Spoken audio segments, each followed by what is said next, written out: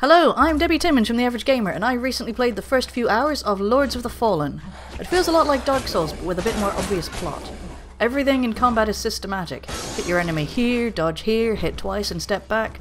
Now do it again until he's dead. The game opens with two character choices, magic and armor. You choose from 3 of each. Brawling magic gives you powerful charges and damage buffs, Deception lets you create a damage-dealing shadow, while Solace buffs your defense and lowers that of your enemies. Your equipment types are split between light, medium and heavy. These affect your movement speed and the amount of stamina you use. I went with a light rogue's armor and Solace magic, giving me a ranger. This affects my base stats and means I have fast but light attacks and can dodge easily.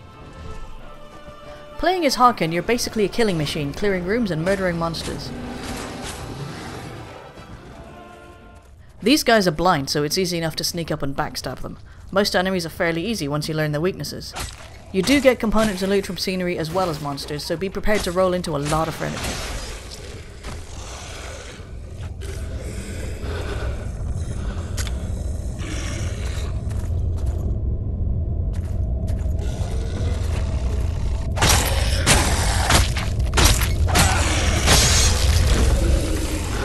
Around the map you'll find portals like this one. They're only unlocked once certain conditions are met, like defeating a nearby boss. When you see them, remember where they are and check back, as you could find some nice rewards. Of course, not all of them are this easy. Sometimes you might be challenged as soon as you walk through.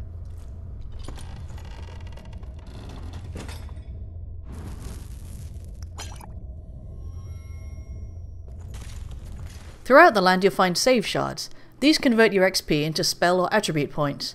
You won't be able to advance certain spells until you have the right attribute points though, so choose carefully.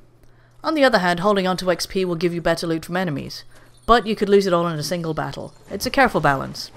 If you're quick, you can retrieve your XP on your next go, but there is a countdown timer.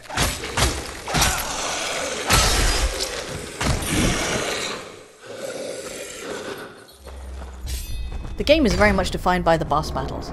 Each one is totally unique and needs its own approach.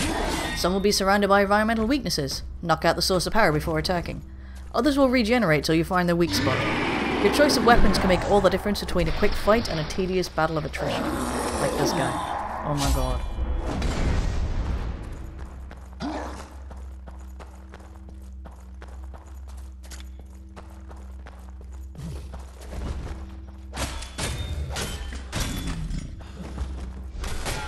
Lords of the Fallen is the kind of game that needs a lot of patience to play.